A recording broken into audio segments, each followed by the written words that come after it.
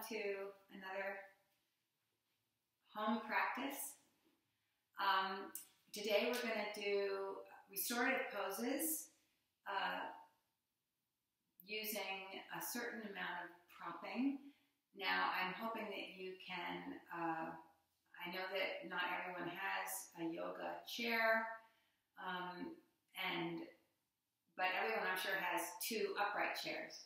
So I'll try to suggest alternatives to certain things that require a specific yoga chair. Otherwise, you can just use any upright chair, two kitchen chairs. The other prop is I'll be using a bolster, and I will show how to make a bolster from 3 blankets. And again, those would be household blankets if you don't have a bolster for a few of the poses we're going to be doing. Okay, so I wanted to return today to the theme I talked about a couple of weeks ago, which is oneness. And Kaivalya is a word for both freedom and oneness. And there's a beautiful sutra in the first chapter of Patanjali's Yoga Sutras that says to prevent the obstacles or to overcome the obstacles. And there's a whole list of obstacles in chapter 1, and they include sort of obstacles of habit, obstacles, psychological obstacles, physical obstacles. And in some ways they could be considered obstacles to experiencing integration or wholeness or healthiness. And he says to prevent these obstacles, to overcome them, tat pratishedartam, for the purpose of preventing these, Eka-tattva abhyasaḥ. Abhyasaḥ is practice. Eka is one, and tattva is thisness or thatness. Tat is that or these, and tattva is thatness, which one could understand to be reality. And Eka-tattva is the one thatness. So this practice that we do here is very much about going into the tattva of our own bodies and sensing inwardly, feeling inwardly, tracking, well, what's happening in me today? And as we do that, it's also an anchoring of our awareness in really the ground of ourself, the earth of ourselves. So that is so helpful at this time, and that with all the change in the world that we are going through. So I thought we would start with chanting that sutra. It is Sutra 32 from the first chapter of Patanjali's Yoga Sutras. So first come into the ground of your seat, the ground of yourself here. Feel where your sitting bones come, meet the blankets, and imagine that you are going down past the blankets into the earth with your sitting bones. Feel the thigh bones move in to the hip sockets so that you actually create a kind of firming around the hips. And see if you can even feel, with that movement of the thigh bones into the hip sockets, coming towards each other of the sitting bones. And then you may be able to distinguish between the outer sitting bones and the inner sitting bones. Try to feel that the outer sitting bones go down and the inner sitting bones rise up. And if that just sounds like gobbledygook to you and you can't picture that, just let it go. But know that from the going down, there is a rebound, there is a rise up that comes from that. So try to sense that, and try to sense a rising up coming along the sides of your spine. So your attention is really going not just to the outer body this moment, but to as though there were two corridors up along the sides of your spine. There are all kinds of muscles running up, along and down the sides of the spine, including the psoas muscle. So imagine the long, sort of like as though you had two long ribbons along the sides of your spine, and those are lengthening.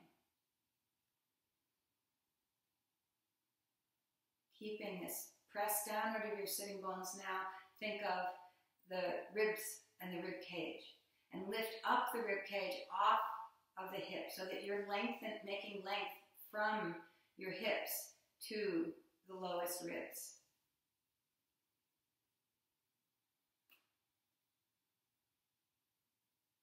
Let your breath flow. And see if you can feel the breath move all the way down to the sitting bones. And as you exhale, can you feel the breath move through the tallness of yourself?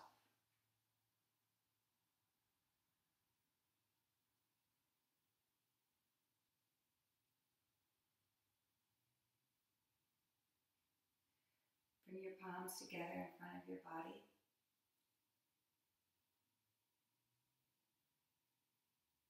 Let your eyes close.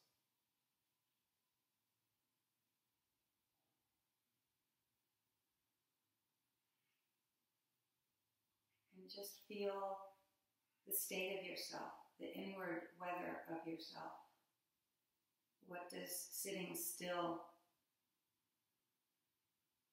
feeling inwardly, sensing inwardly, what does it reveal this morning? What information do you get about that inner weather? Even in this initial sitting.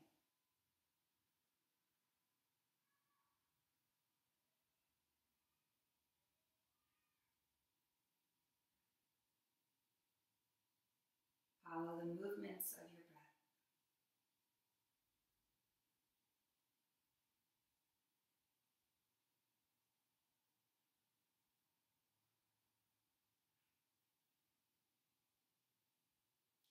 Now we'll chant Om 3 times in unison, and then in call and response we'll chant the sutra about Eka-tattva, the one-thatness.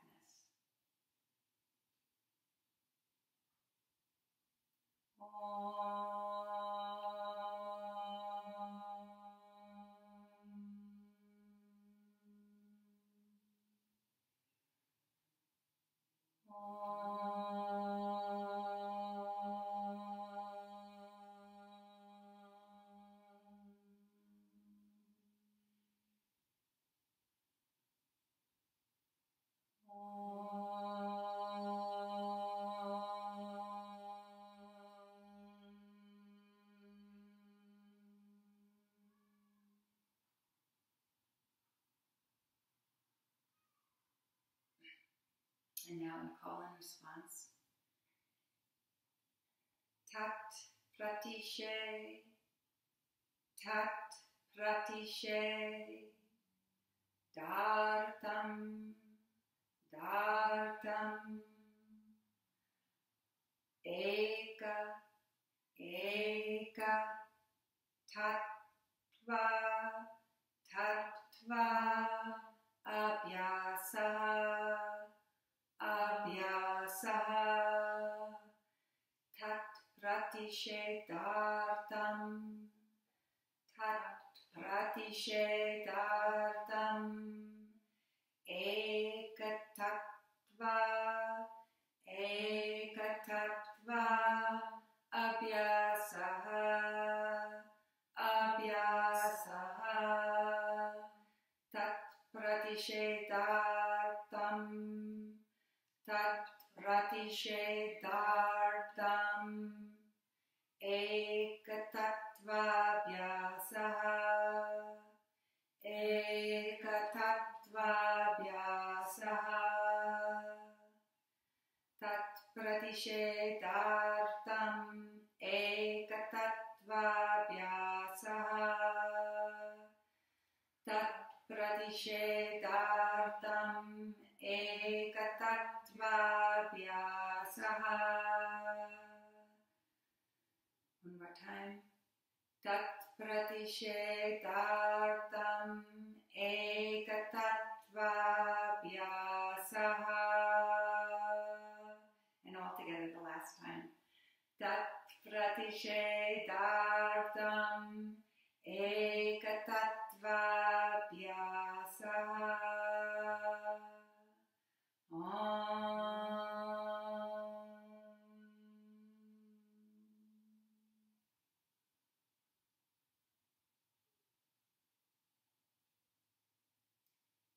Next exhalation, bow your head to your heart. Release your hands to your thighs. And lift your head and gently open your eyes. So first, I'd like to show you the rolling of the blankets. I think I might have shown this well. I want to show it. The tightest, you'll make your probably tightest roll if you open the blanket the whole way, and if it's a household blanket, you will fold it lengthwise first, and that's just likely to end up to make the firmer bolster. And I just have to get my third blanket. And if you have a bolster, there's no need for you to do this. However, if you're sort of using up all your blankets doing this today, you may also want to have a few pillows or towels available. So I'm just flipping over the end and over this whole length of these three blankets lying on top of each other. I roll it as tight as I can. Now, and so you can see that the three blankets makes a fairly nice, nice circumference there, a nice roundness. So I'll go ahead and use that as my bolster right now, since I went ahead and made that. And I don't know how many of you have extra sticky mats. Another thing that can be done is rolling the sticky mat around it.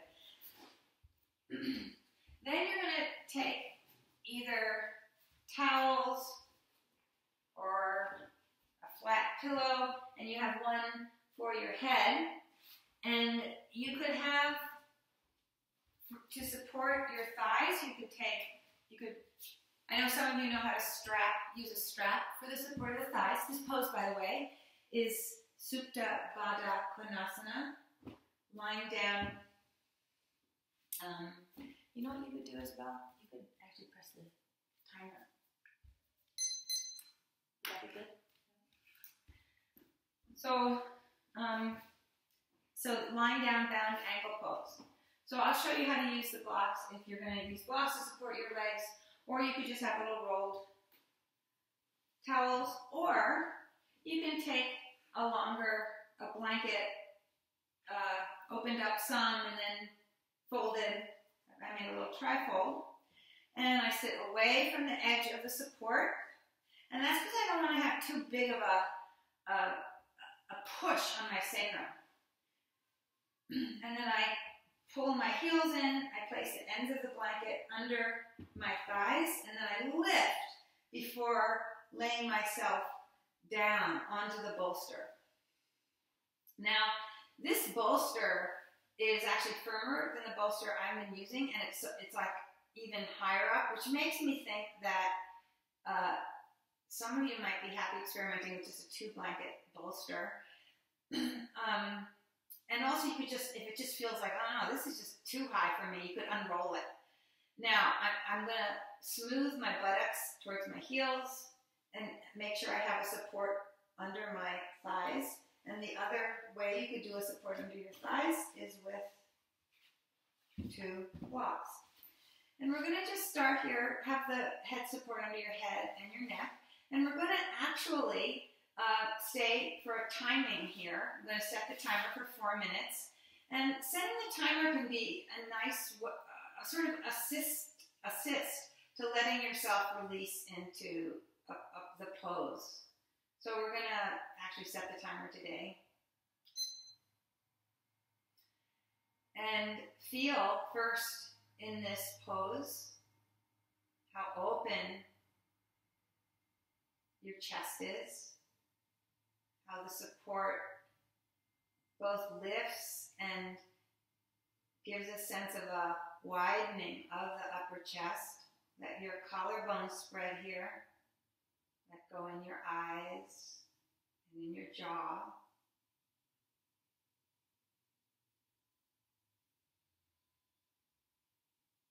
Let go in your abdomen.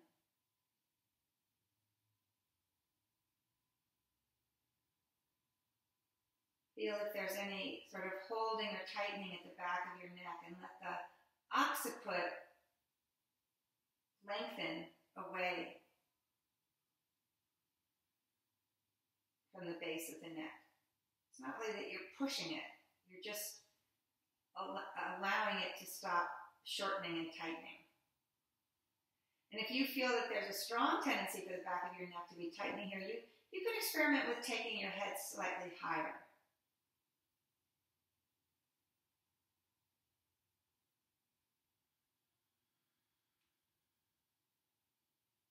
Let your arms release, your legs release.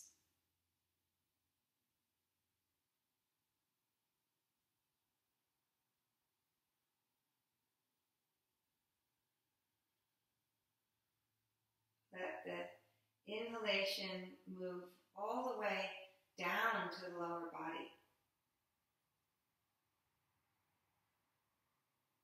You let your lower body fill with air, as it were.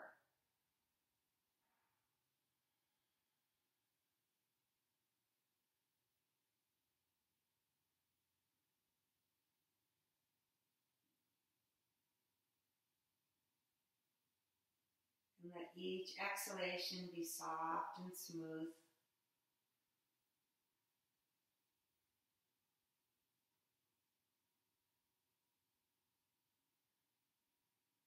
You're not really seeking to control the breath here, but to observe it and to let it and to notice, where is it attracted to you? What parts of yourself does your breath help you experience here?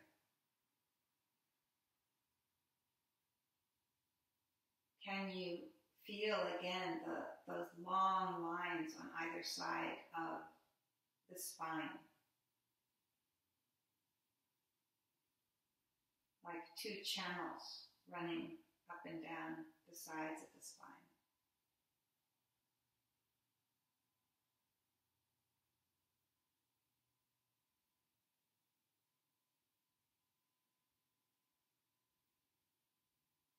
Be soft in your abdomen.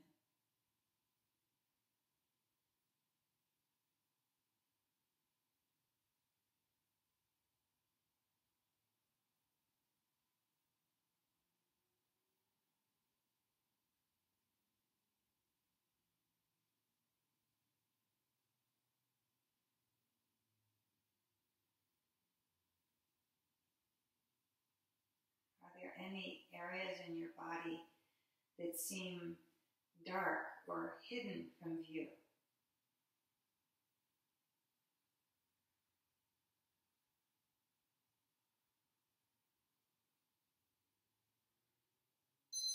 Just notice that if there are. See, so timing is so interesting. I didn't think it was quite 4 minutes yet. So in your home practice, this is one of those poses that one really can time for quite a while. You could stay here as long as 4 minutes, 5 minutes. And you could stay here longer now if you like.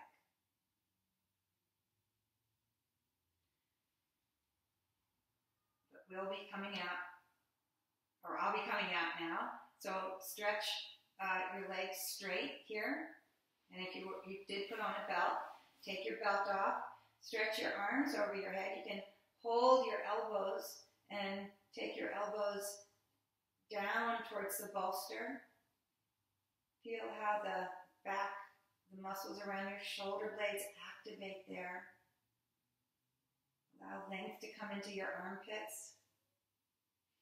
And maybe with the whole chest lifted in this way, you might have a little bit more sensation of sort of like the shutters being open to a springtime day. And now bend the knee and remove your props. Roll over to your side. And we're going to keep our bolster where it is. You might need an extra blanket. And we're going to come into a down dog with our head on the support. And we're going to set the timer for 2 minutes on this one. And you do not have to stay for 2 minutes. If you want to just come down into child's pose at any point and rest your head on the bolster in child's pose. Prepare yourself for going up by planting the whole hand on the floor. Connect especially down to the thumb side. Turn the arms. You could even do a little prep of bending the elbows down and keeping them touching the bolster. And then come up and try to keep them coming towards each other so that you feel the action of external rotation in the upper arms that we want in down dog. Grow your toes under and move into the pose. Take your time because you've got 2 minutes here to sort of let yourself sort of open up into the pose. One way of doing that is bending the knees and pulling the sitting bones back.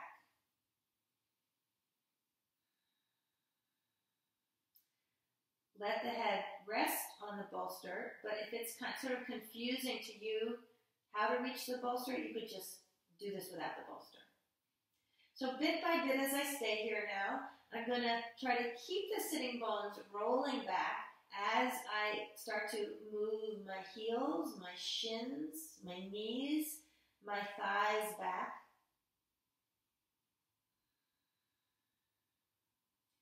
And now I'm trying to let go at the back of my neck so that my head accepts the support of the bolster.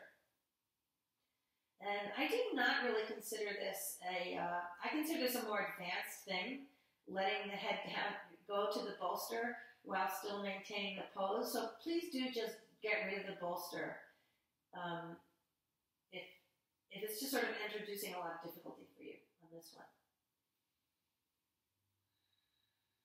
Let your breath move through your pose. Let your breath help you feel your hands more, the whole press of your hands from the root of the thumbs to the outer palms. Move your triceps to the bone. Lengthen your biceps.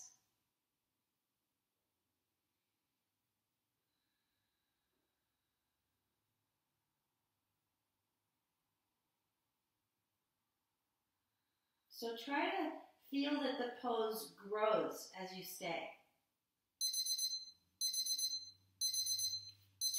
And now we can walk our feet forward to come out of it. You could also have gone down into Sukhasana, that's fine if you did that.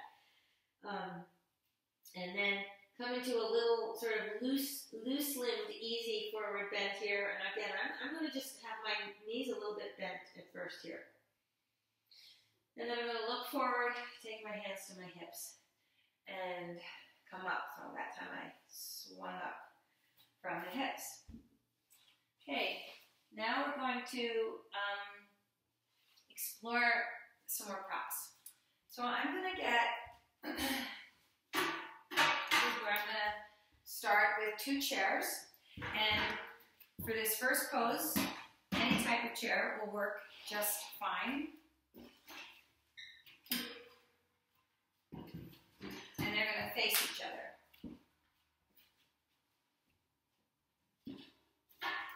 Now, you could, maybe I should have said this already, It's nice to put a mat on top of these. Fold the mat and put the mat on there. I have a second mat that I'm going to do that with.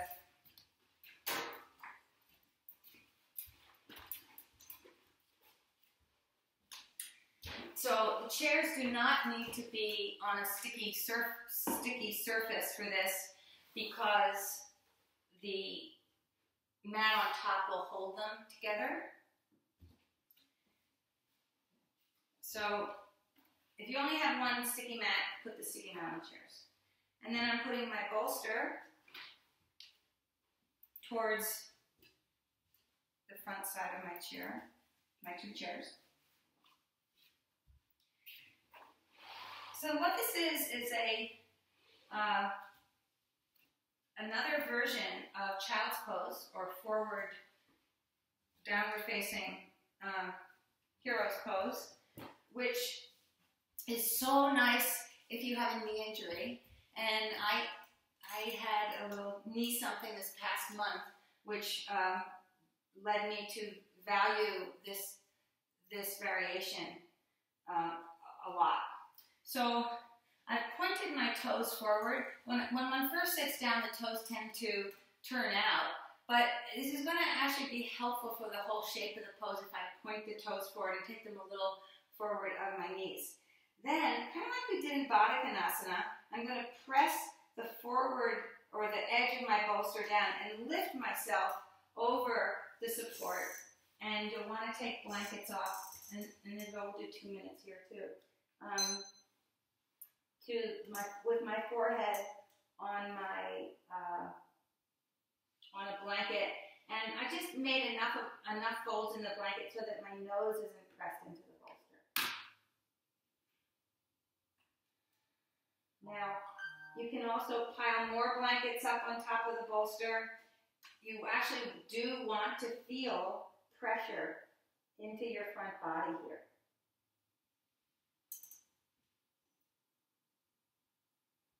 And now begin to notice where the breath moves in this shape.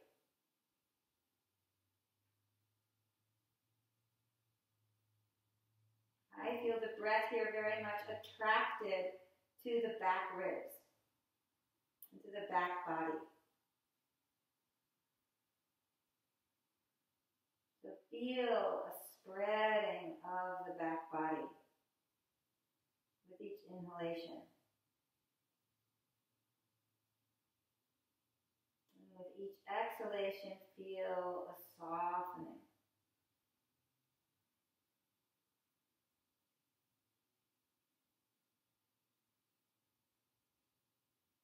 Let go in your eyes. Let go of the skin that's touching the blanket where your forehead is supported.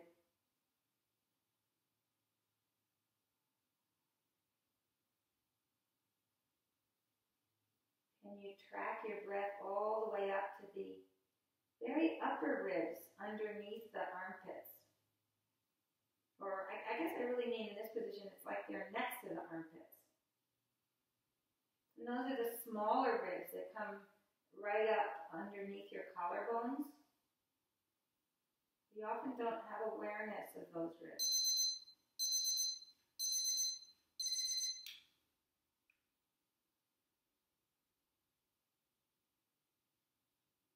So again, this is a pose. We only took 2 minutes in it.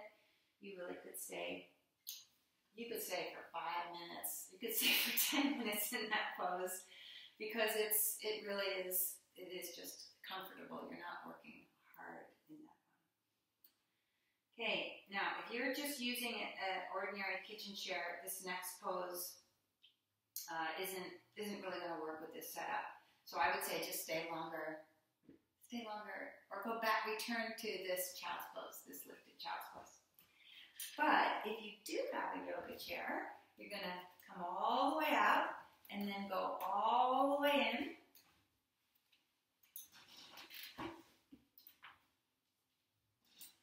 And as we did with our lying down bound ankle pose, Supta Baddha-Konasana, we lift the ribs and lay the back ribs onto the support. arrange the blanket under your head and neck. And then, so for me now, the back of my pelvis and my buttocks are actually being pushed onto my low back. So I'm going to lift with my feet and smooth the buttocks towards my feet. And then I can have my hands on the side of the chair. I'm going to plant my heels in the floor and give a little press into the floor. And I'm going to keep that action going through the legs here. So this is not a completely passive pose, though it certainly is very releasing for my head and my chest. And again, now the breath is sort of attracted to that long reach of the legs down. So see if you can feel the sides of your spine, and as though the channels at the sides of the spine continue right through your legs. We'll take 3 different arm positions here. First, the arms directly straight over the head. Feel how do let your shoulder blades actually move towards your fingertips here. Reach out through the pinky side, the little finger sides of the hands more. That'll help you get that sense of the tricep moving towards the bone. Lengthen your biceps.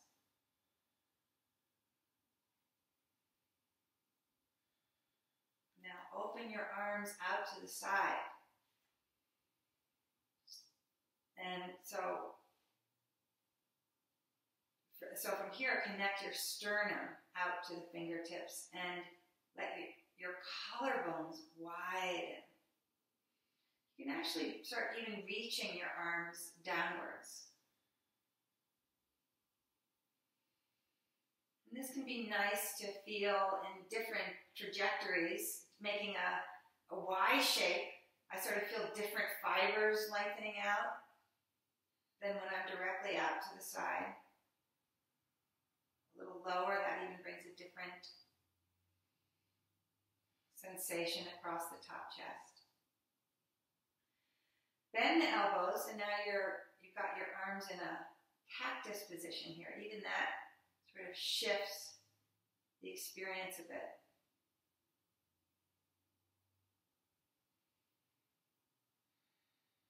And then return to the first position, reaching your arms up over your head. And then let's finally bend our elbows and hold the elbows. Move your shoulder blades towards your elbows and down towards the blankets. Keep pressing into your heels. And take your awareness towards your heels here.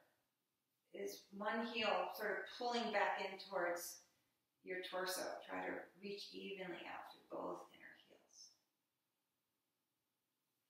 Change the cross of your elbows. And then we'll come on up. You can hold on to the chair in front, plant your feet, or you can even, actually, it might be better to take the hands down by the hips. Press down with the hands as you lift your chest. And if that doesn't feel good for your neck, put one hand behind your head and actually give yourself a little assistance and do more of a rolling up through the spine. That is also fine. Let's just take a little. Now, if you did not have a yoga chair, you can put your legs outside of the chair and sit up on your bolster now. But if you have a yoga chair and your feet are, if you're turning through the chair, just stay here and plant your feet and take one arm in front, one arm in back, and lift up your chest and turn. So just a easy turn here, twist. Broaden your collarbones. Come center and to the second side, and I'm feeling my way all the way down towards my feet. I'm wrapping my side ribs around, and then finally I'm feeling, oh, can I broaden my collarbones here? What do I do with my arms to get that sense of, what can one say what that sense is? Sort of grandness. How grand. That open chest.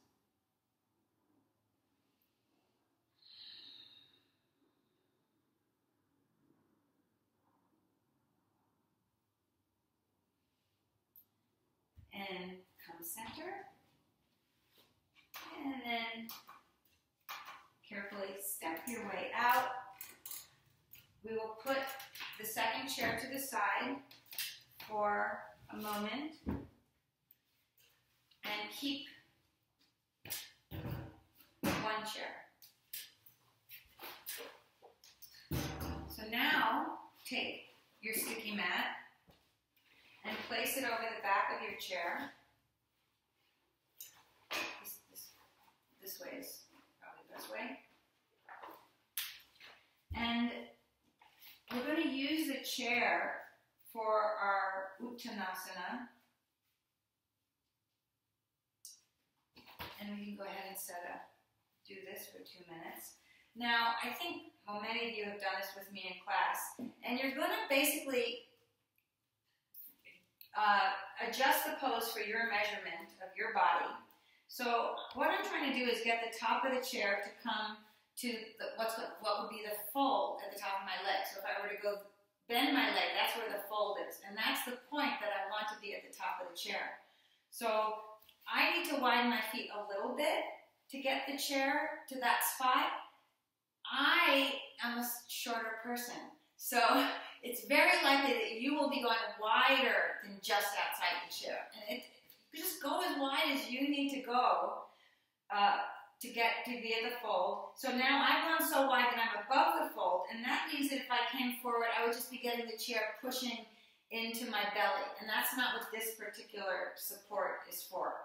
I want to feel, and now I'm going to actually really, before we were like bending our legs in our forward bend, now I'm really pressing the ball mounts down, the heels down, drawing up from the arches as I come out over the chair. And I do want to feel pressure up at that fold. It's sort of nice. It's like it gives it a little bit of education to the joint of, yeah, let yourself just be easy there. If there are muscles that tend to get held over tight at your hip joints. Now, so we're going to stay upright for a bit until you really establish yourself in your feet. Keep going to each foot. Are you putting equal intention in each feet? Big toe ball mounts pressing, inner heels pressing. Lift the arches up, lift the kneecaps up. Draw up through your legs like you are connecting the earth up into up to the hips. Now reach out over your chair and come to where you can rest your forehead somewhere. That might mean that having a block might help you if you're a longer person than me. It might work better for you to have a block in some way. Or like so. So you can experiment with supporting with a block. For me, it just so happens on my body that it works for me to bring my forehead to my forearms. So see if you can find a place that you can rest your head easily or stay upright in the pose. And there's lots of benefit for that. Now press, go back to your feet again. Find that press through your feet. They may feel a little lifted up off the floor, but connect energetically down through the feet. I don't mean the skin is lifted up off the floor, but you might not really feel the press of your bones in quite the same way. That said, send energy down in exactly the same way you were doing before. Lift up through your arches. Draw up through your shins. Lift your kneecaps. Lift up through your thighs. Be soft in your abdomen.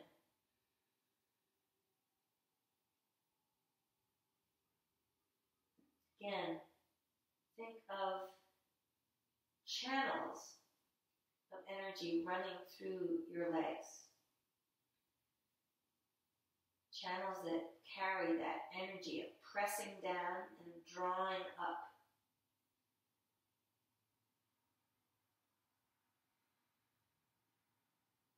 And can that action help you feel the sides of your spine lengthening?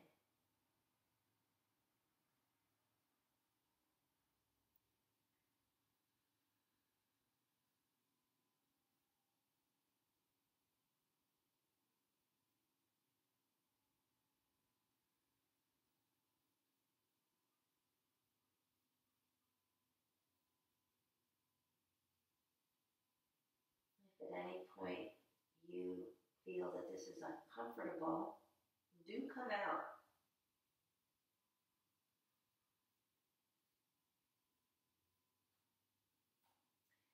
Keep reigniting the intention in your legs, the attention to your legs.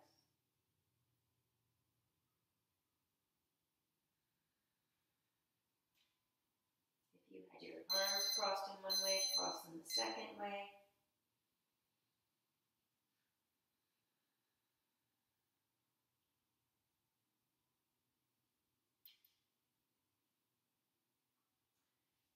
Out, you can use your hands to press into the chair and to move your chest forward here. Take weight into your feet again and lengthen from your hips to your armpits. Slide your shoulder blades down your back and then come on up.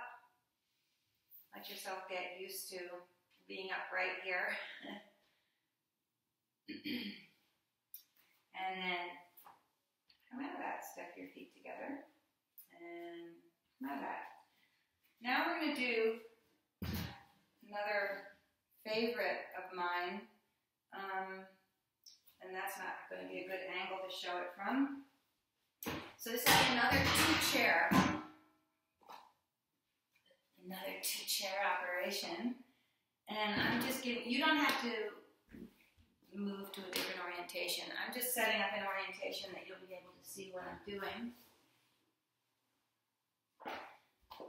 I'm setting up the chairs side by side like in musical chairs.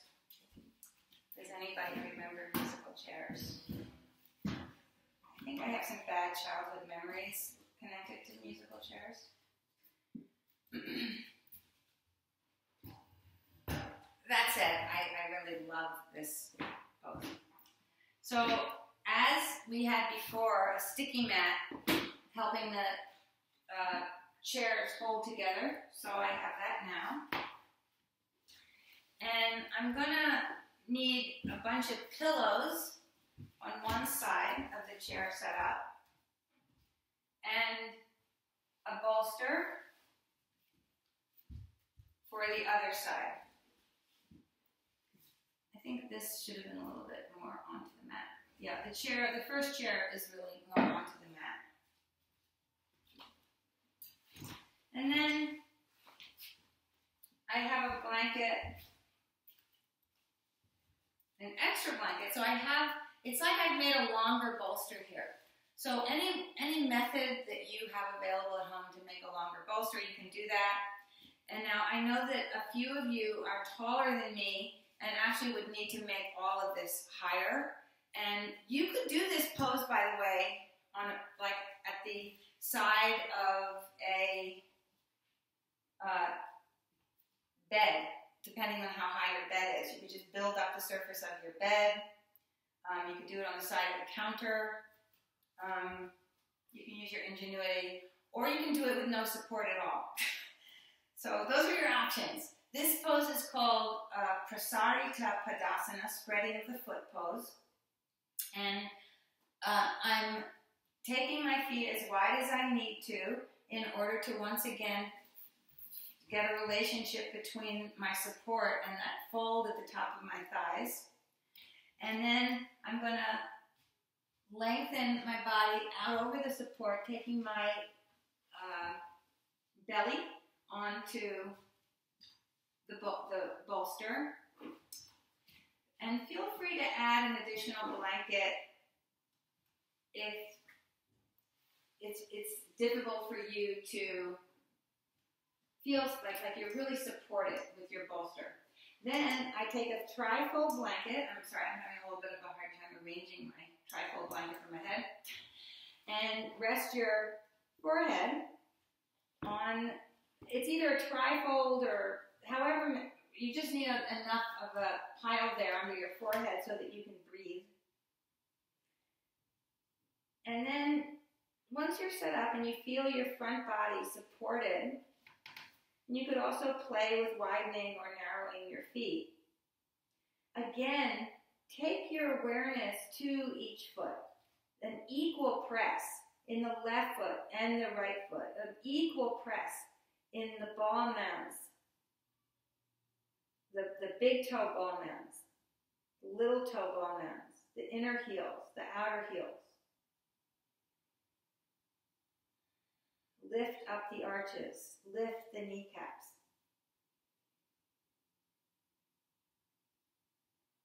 Imagine here, too, that you're drawing the thigh bones into your hips.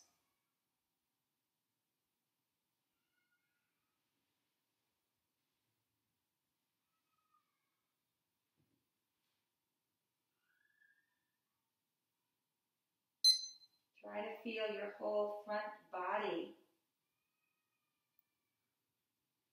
lengthening along the bolster.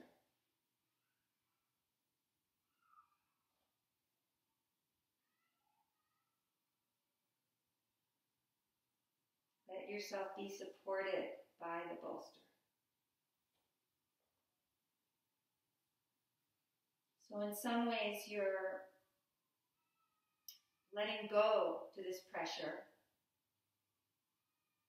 on the front body. And in other ways, you're keeping an alertness in your legs in this pose. The press of the feet, the lift of the kneecaps, the drawing your thigh bones into your hips.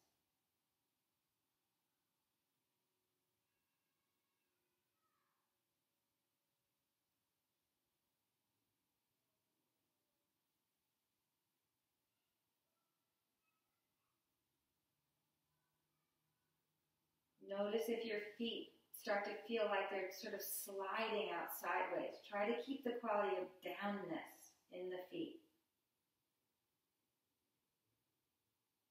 And as you do that, you may find your inner thighs working more. Your inner knees alerted more.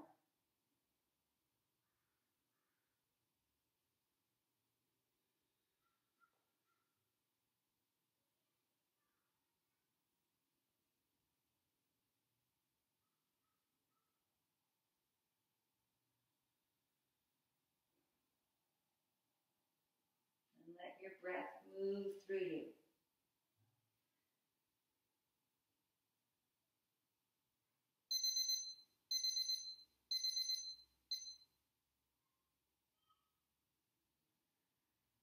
So to come up from here, you can just walk your hands back on the bolster and bring heels in, toes in, heels in, toes in, until you can come upright. Again, give yourself a couple of moments to get used to being upright after that. And then we're going to put aside these chairs. The next pose we're going to do is headstand. So if you're not practicing headstand, you can go right to setting up your sticky mat on the floor and sitting in bound angle, a sitting up bound angle pose. And we'll all join you there. You could just skip ahead of the video and go to there. So those of you who are doing headstand, I'm putting away my second chair now. I will use one lunch or later. Those of you who are doing headstand, I'm not gonna, I can set a timer for my headstand. I don't think that that's working to stay longer in headstand until you've been practicing it for a long time. To me, doesn't, there's limited value in it. I would say stay as long as in your headstand as you can, that you feel that you're really maintaining the structure of the headstand. That's a much more value, in my mind, than just seeing how long you can stay.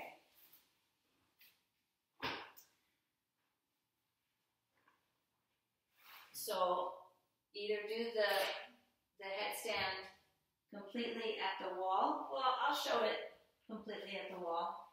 I think that's what I've done on other days.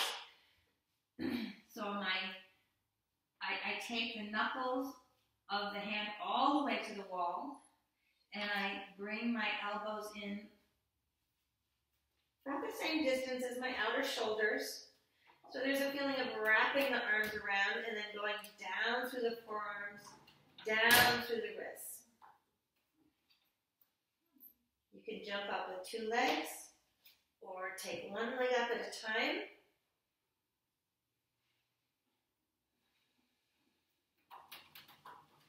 So now your forearms are like your feet. Be earthy through your forearms. Let your shoulder blades move towards the earth as well. As you do that, your armpits will lengthen. The shoulder blades actually do turn here, I should say. So it's really the outer shoulder blade that's moving down, but I think I don't need to necessarily feel that exactly happening on my back, but I very much want to keep this sense of going down through the arms. So the inner shoulder blade does rise because the shoulder blade is turning, and you'll feel your neck getting longer here. But keep that sense of pressure in the forearms. From that pressure down, reach up through your legs.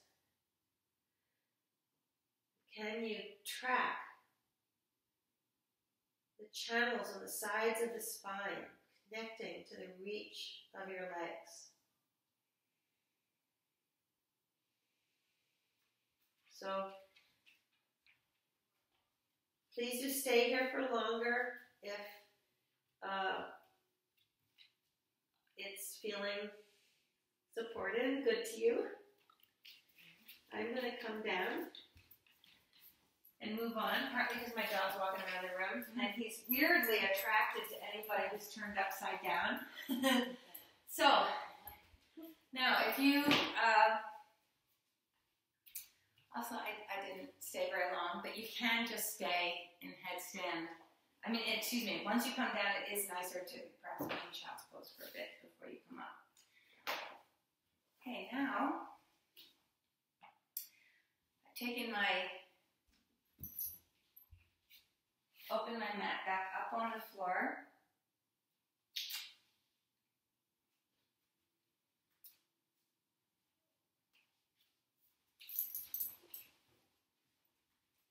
And we'll all come back together here. And I'm going to take 2 blankets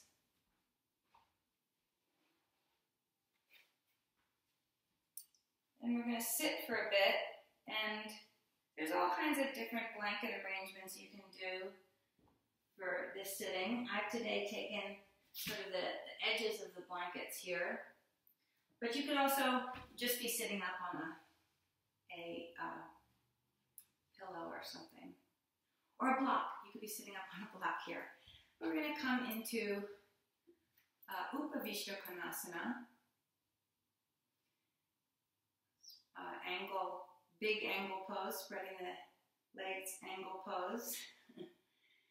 And it's nice to after all of these supported sort of inward poses where we're sort of at all these different perpendicular and inverted orientations to gravity, to come back to sitting and to feeling the gravity under our legs.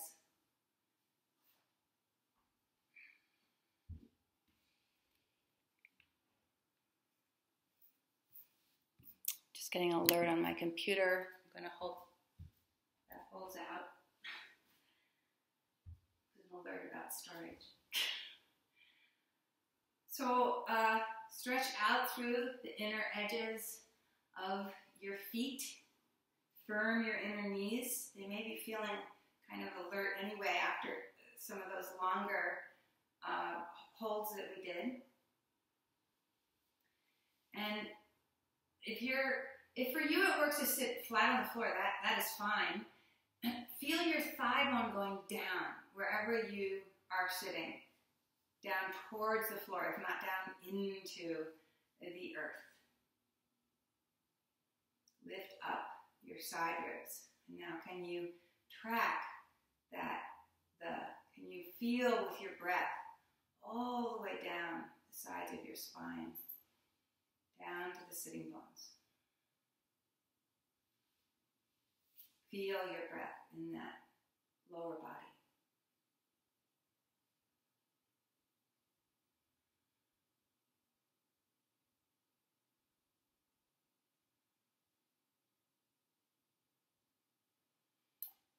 Now let's fold the legs back to bound angle pose. This now is upright bound angle pose. And I'm supporting with my hands behind me. My hands are on the blankets. They could be on the floor here. And I'm going to draw from the outer knees into the outer hips. Again, that's getting that feeling of that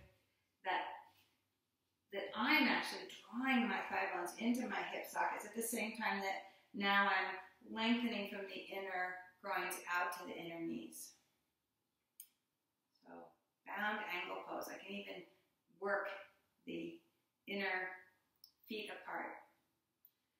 I actually think that's kind of a fun thing to do, to roll my inner feet apart, and you can feel how the knees want to release down a little bit more. That's kind of a thrill for those of us who are a little tighter to experience that. And then I keep the outer edges coming together here as I keep widening my knees out.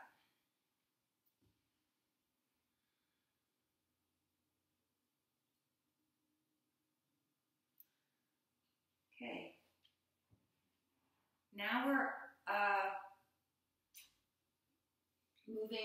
going to move on towards some of our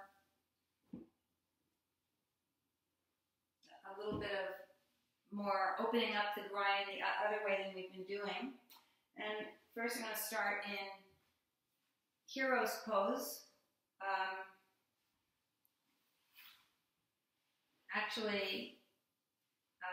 Let's go ahead and set up for lying down hero's pose. Yeah. So I'm going to have, I think all of you have been taking class with me recently, have done this with me, and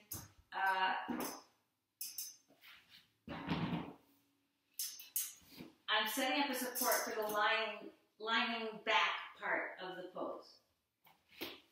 You don't have to have a support as high as this support, but this is a nice basic one. You can have this and now this is going to be a support for my sitting bones. It can be either flat here or it can be turned up. I could also put a blanket or a towel on top of it. So first, I'm going to sit in Virasana. Now, if you have a knee situation and folding this much in the knee doesn't work for you, you're going to first take your bolster, and you can bring your shins together, and sit up on the bolster. And then when we go back, you'll just put your legs in front of you. But if the knee is bending, then you sit in Virasana. And let's just take a few more arm actions here. I'm placing my fingers together, rolling the palms forward, taking the palms up. And sometimes reaching up with the arms helps sharpen the awareness downward. So again, I'm going to go down to my sitting bones. And I'm going to try to feel a descending of the outer sitting bones and a lift of the inner sitting bones up through the pelvic floor, up through the sides of the spine, up to the palms.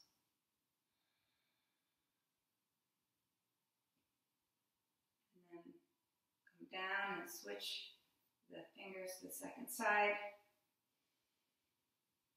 Down with the outer sitting bones, up with the inner sitting bones, up through the pelvic floor, up the sides of the spine.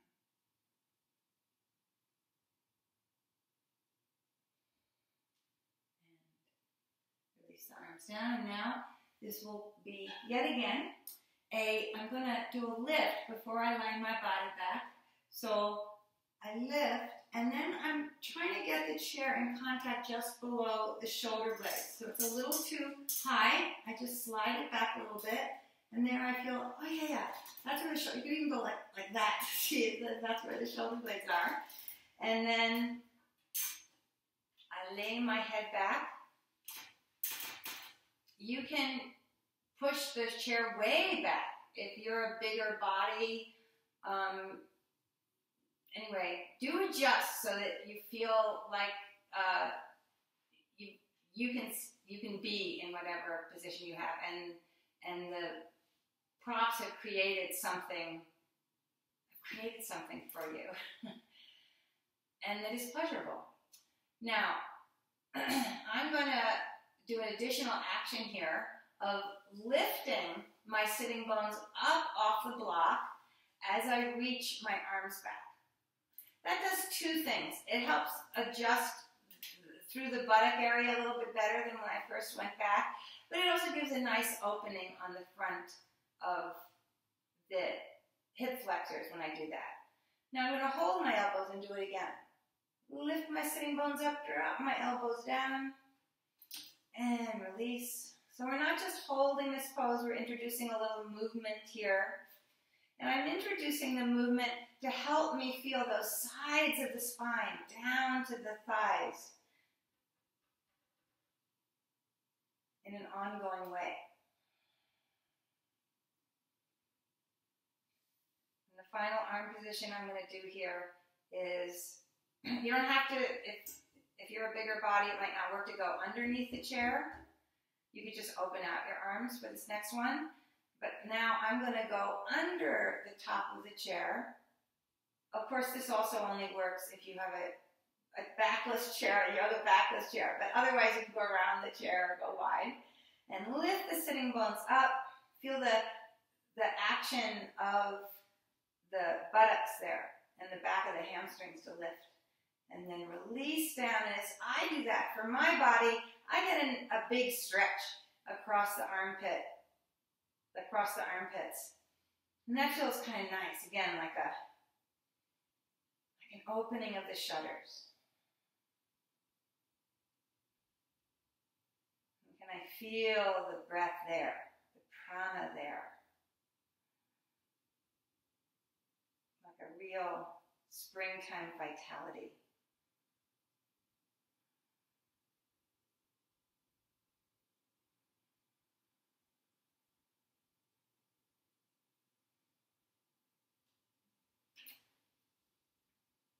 Now, you can stay in that longer. You can adjust your arms to a different position, or you can take your hands down by the sides of your feet, lift your chest to come up.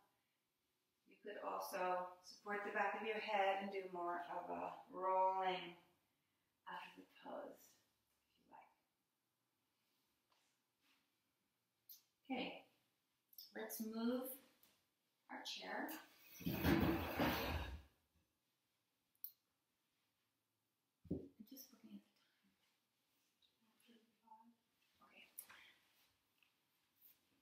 So as in many other classes, we are going to do a little active Chatushpadasana, four-footed pose, or we call bridge pose. And I'm going to do it today with a blanket folded this way, longwise, and I've got a block. So I'm putting the blanket more towards this side of the mat, and my shoulders are on the blanket, not my neck. And I'm going to practice the lift of the pelvis up. Again, that's that action in the buttocks, a lengthening across the frontal hips. And then I roll the shoulders under towards each other, one might say, and press my upper arm bones down as I lift the hips more. So it's always nice to do a couple of those before taking the block. Maybe I should do a second one since I said a couple. So I'm going to do a second one and lift higher. But I am going to be putting the block under my pelvis. But sometimes, as soon as we hold the block, I'll try to demonstrate this.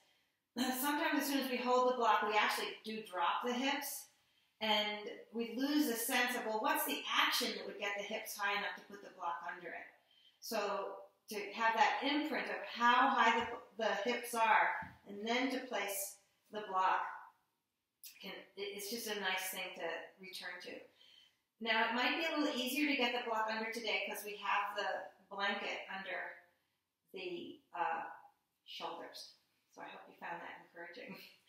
And now I'm going to lace my hands behind the block, roll my arms down again, and the upper arm bones do come towards each other as I do that. And now I'm going to creep my feet out on the floor.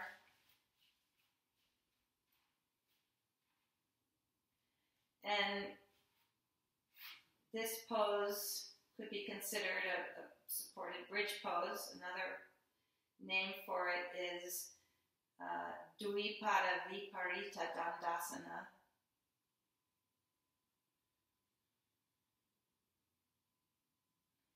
No, that's not right. It really is bridge pose.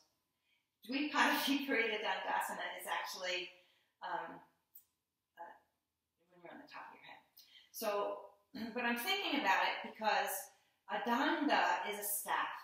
So my legs here, I'm trying to again get that sense of the channels through the legs, reaching out through my inner heels.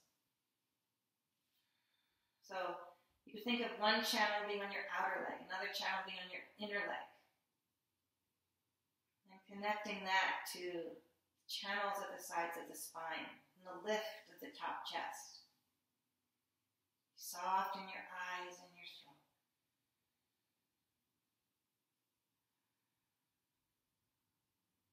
Can you let your breath travel the whole length of you here, all the way to your feet?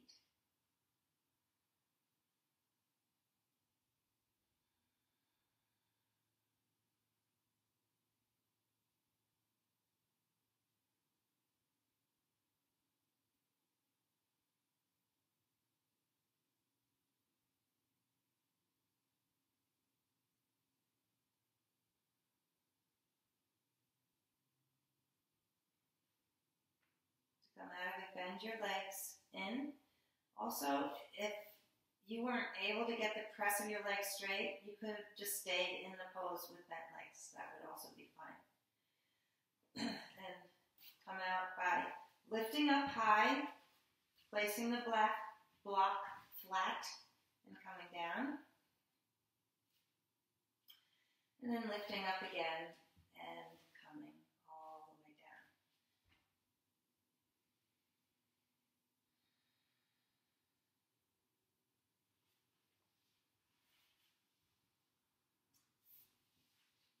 Okay, our final pose is, you'll have a choice of final pose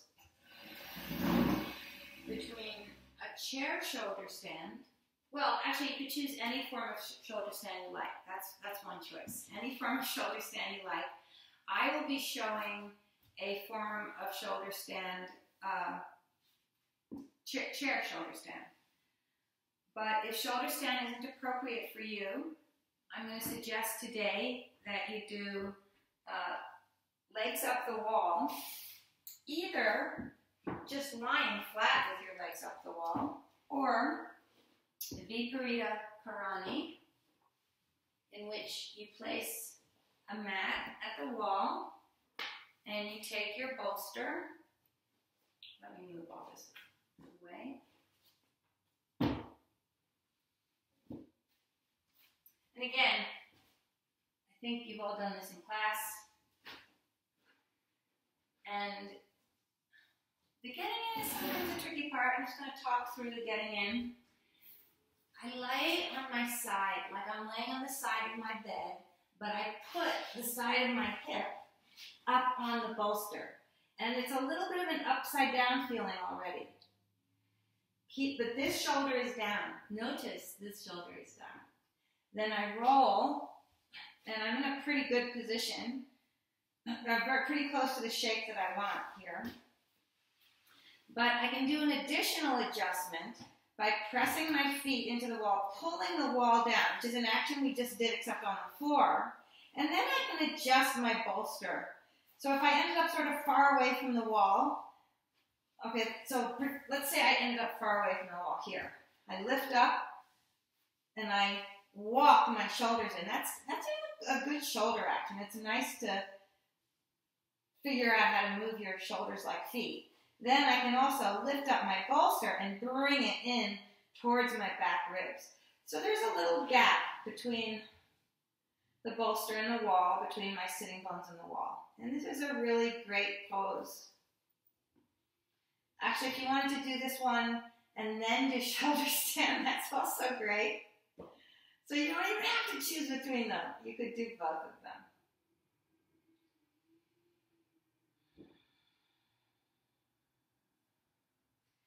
But I'm going to come out of this one now and show you the setup for chair shoulder stand.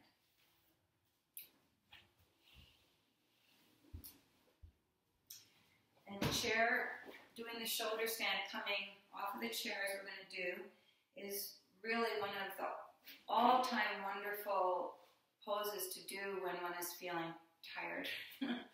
Because it does not take the effort of shoulder stand, and it gives the shape of the pose, which like encourages the benefits of the pose in a really wonderful way. For this one, I have a sticky mat back on the chair, and you don't have to have your chair on a sticky mat.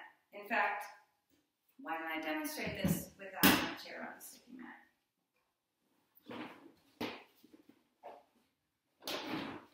So the sticky mat's on the chair. Then, again, depending on your body, you're going to make different choices about what's going to support your shoulders and what's going to support your hips.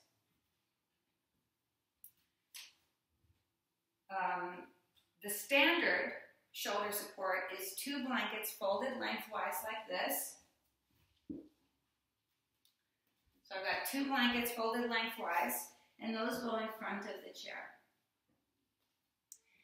Then for the hips, many people, I might even say that most people, are going to be happy with 1 blanket.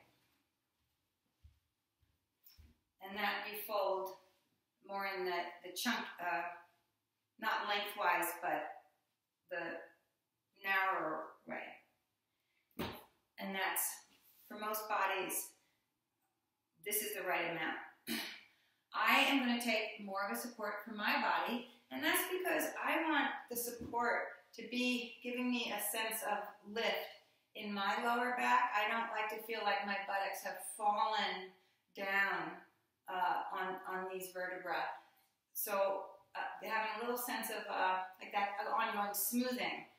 But again, that's different for different bodies. So a lot of you are experienced practitioners and you've already figured out what your setup is. I'm taking a great big bolster for my setup. I know I like how it feels. Actually, for today, because I'm trying to demonstrate for you, I'm going to take 2 folded blankets. I just want to show what it's going to look like for you a little bit more. Because the bolster is pretty high, so it has a different look. So here we go. The legs go outside the chair, not inside, outside. Holding the chair with my hands, though I have to move my hands, but I'm still holding the chair with the hands. And the back of the legs go over the back. And now I have to use the principles of a teeter-totter. That is to say, I'm moving weight that way. I guess I'm the teeter-totter in this analogy. So I'm aware that I have to keep the weight moving in that direction in order for me to roll down over the chair, because now there's more weight going in this. Now see how I'm still holding the chair and my legs are down, so the whole weight of my legs is keeping the chair nicely anchored down. And then I start to slide, so there's more weight coming off of the chair, but it does not tip over, and it does not tip over because of still all the weight of my legs is on it. I slide low enough that I can take my arms inside the chair. If you have wider shoulders, you just keep your arms outside the chair.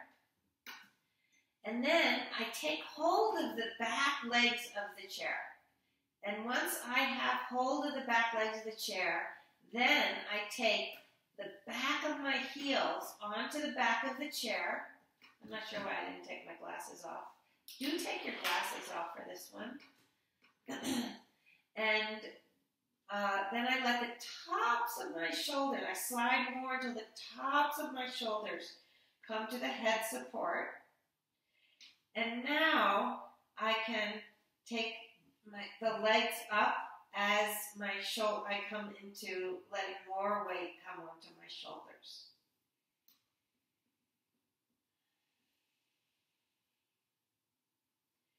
So there's a little bit of activity here in my shoulders. I'm rolling the upper arm bones, externally rotating them, and I'm drawing them towards each other. So, and I feel as I do that my cervical spine lifts. I'm not pushing the bone of the cervical spine down into the blanket, but it's actually lofted a little bit. And now I get a view of my legs here, which is fun. And again, so I have this sort of additional contemplation, looking at my legs, contemplation of the channels, the inner legs lengthening up, the outer legs, maybe even drawing back down to the outer hips. Pull the outer edges of my feet down to my outer hips.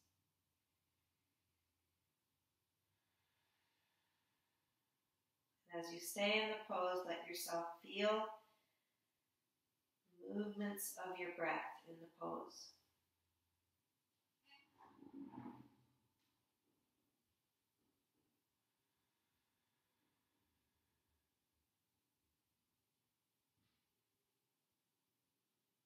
Where does the breath go in this shape?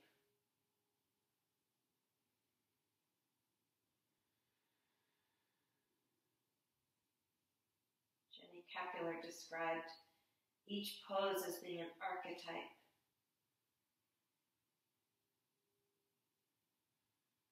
So what is the archetype of this shape? Your lofted chest, your streaming legs.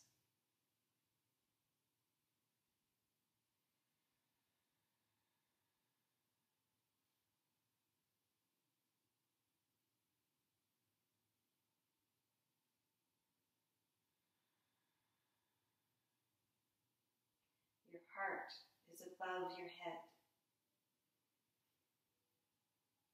throat is soft.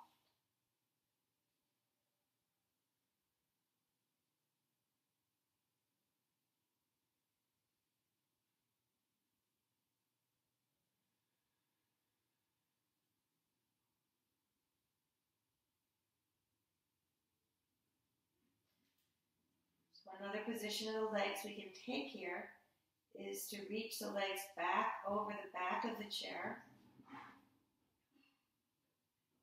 And that might be a little bit too much stretch for you across the front thighs or in your low back. If you have a yoga partner, they could put a bolster under your legs for you here. Or just don't go into this part of the pose. Or maybe stretch towards it and then come back out of it.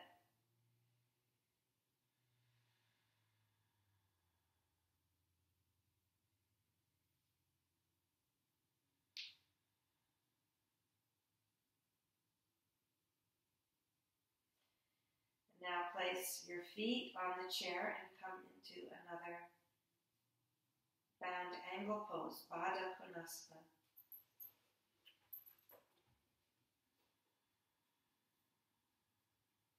Feel the quality of width that brings.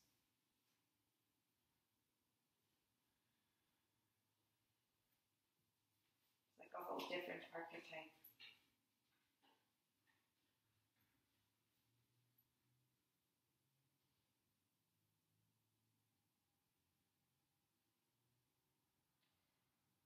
To come out of this, I have to keep awareness in my feet because they're important actors here. I'm hooking my heels back on the back of the chair, sliding my arms out from in between the chair, then holding the chair somewhere on the outside of the chair. And then I can lower myself, resisting with my heels, bit by bit by bit, sliding off bit by bit by bit by bit by bit. And then I can finally, once I'm low enough, move my heels off the back of the chair, put them on the seat of the chair, and then lower my hips onto the blankets. You may have to adjust your clothing around your neck after that sliding. And just take a moment after you've come out of your pose to feel the reverberations of the pose.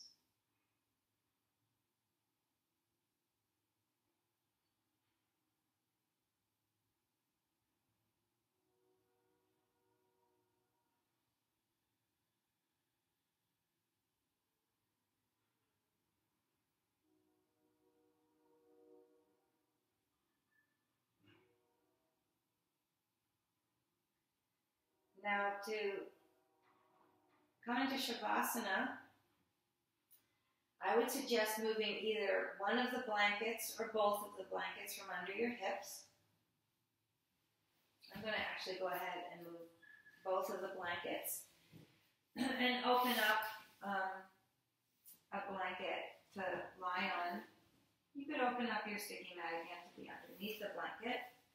And then I'm going to take away these blankets because my legs aren't that long.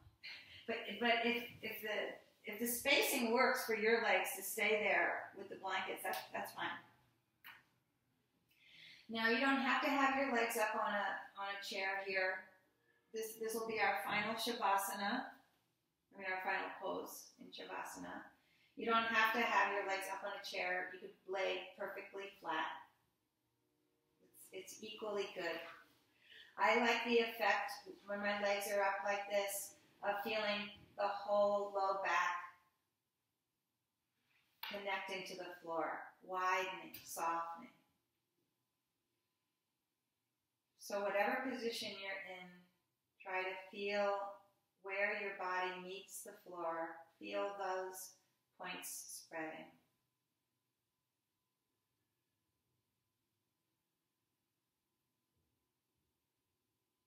Release the front body to the back body.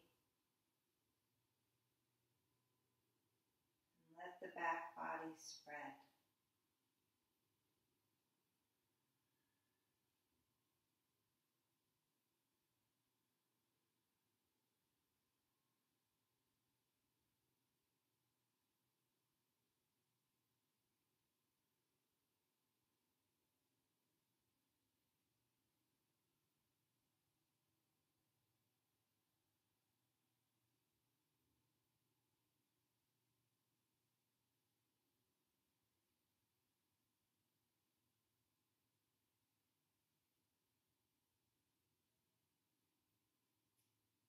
your breath be like the practice of one thing.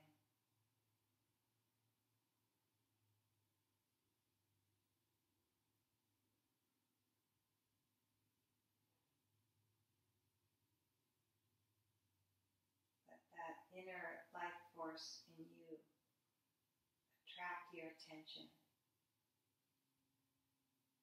Feel the thatness, the isness of you.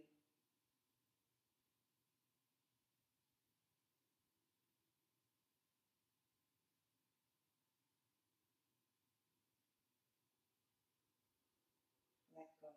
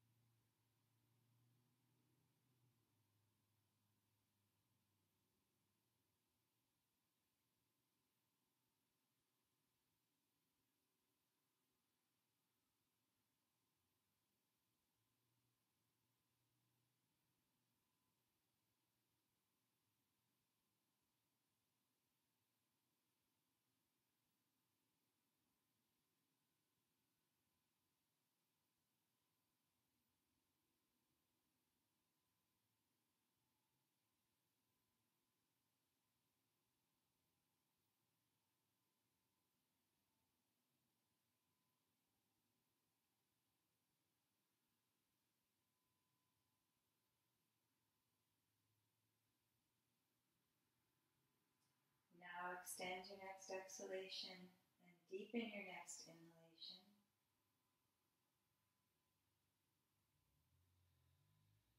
You can let your hands come to your ribs as your eyes open.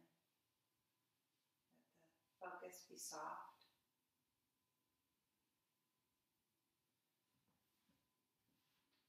And then roll to your side.